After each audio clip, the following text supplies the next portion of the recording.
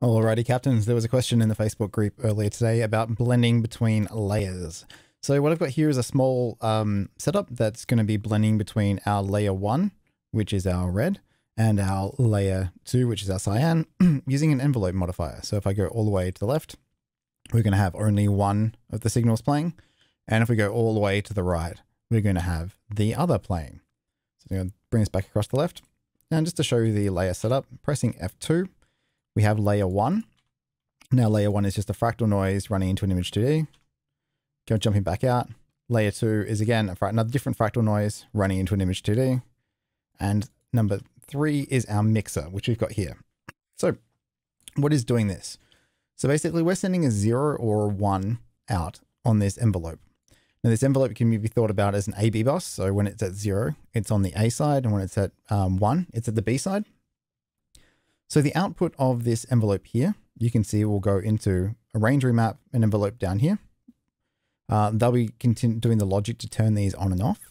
And then it also runs across here into a composite sources. And you can see if I bring this to say point 0.3, you can see here that our composite is basically blending using the composite mode between these two layer precomps. So what are layer precomps? If you come across to your nodes here and type layer pre, you can find a layer precomp, drag it in. Now, if you shift and double click on a node, you can bring up a preview of what's actually running inside it. So this is just a layer precomp here. I've taken the top layer here. So in the source layer, I've selected layer 1 on this one, and down below I've selected layer 2. What I've also done is checked on the optimize memory usage on idle, which means that when it's not doing anything, it's not going to be hogging all of your memory, which is great. And you can see also that I have an element in here that's being controlled by some modifiers, and that element is the update active. So when that is set to a 1, this will update and play like normal. When it's set to 0, it will not update, and hopefully that means it will not use as many resources. As you can see, both of these are currently updating. But if I move this all the way to say the A side at 0, you notice that our layer 1 is playing and it has an update active of 1, but our layer 2 is not playing as it has an update active of 0. So how do we get these to change? All right.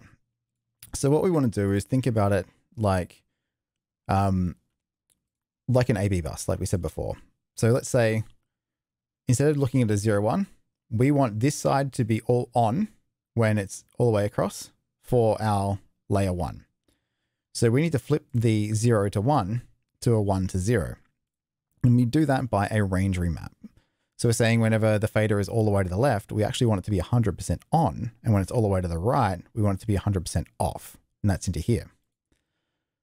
The other thing we're doing in here is saying, all right, I want to have this condition modifier, which is controlling this update active. It'll send out a 0 or a 1. So 1 when it's true. So I only want to send out a 1 if it is greater than 0. So as long as this is as long as the range remap here is outputting more than 0, it should work. So if we bring it all the way across the other side, this range remap will actually be outputting a 0 and we won't have any movement here. But if I nudge it ever so slightly across, come back into the range remap, you'll see it is now putting out a 0.00732, which this condition sees as greater than 0, and it's going to punch a 1 out here, and that 1 is going to say, yes, we want you to animate. So bring it back sort of in the middle in the mix here. So that's how that works. So as long as it's greater than 1 at this point, greater than 0 at this point, it's going to send a 1 out to tell it to run. Now the bottom one, we're going to run in opposite mode. So we're actually going to leave it pretty much as it was. We don't need to flip it using a range remap because we only want this to play when this slider value here starts moving across to the right. So here it is a 1 where it's a 1 anyway, and here it's a 0 where it's a 0 anyway. So no need for a range remap. This envelope modifier is just here to make it look more continuous between the two. And then we're going to feed that out into a condition modifier and say, again, it's not moving because it is not greater than 0, it is 0.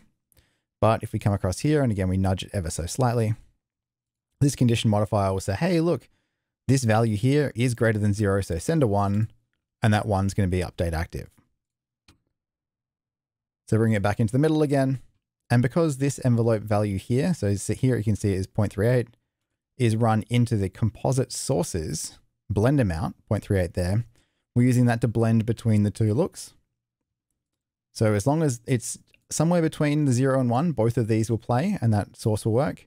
But the moment we get all the way to one side, one of these sources will stop running and you'll save some resources. That'll come out in the composite into an image 2D node, and then that can be exported out.